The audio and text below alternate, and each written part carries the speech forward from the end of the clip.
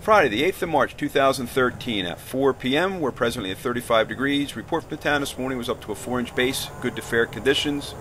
Forecast still saying the same thing. Going to be down in the teens tonight. Tomorrow the sun's going to come out and it looks like 30s, maybe even a 40. So as I've been saying, it's coming to an end. People are enjoying the trails today. And as you'll see in the next video clip, Joe took the camera out for me. I'm not exactly sure where he was all. Maybe on 3 inner trails. He said, yep, you're finding some stuff out here just like you're seeing right now. Fairly nice. And he says he found a couple that are ugly. I guess Rondax Road there over near Trail 5 isn't too pretty. But he says, hey, I'm still riding. I'm having fun. So, this weekend is Snowfest 2013. We got everything all set up, and the show is going to be opening up here in just a little bit.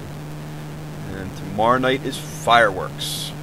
So, hope you have something fun planned for the weekend.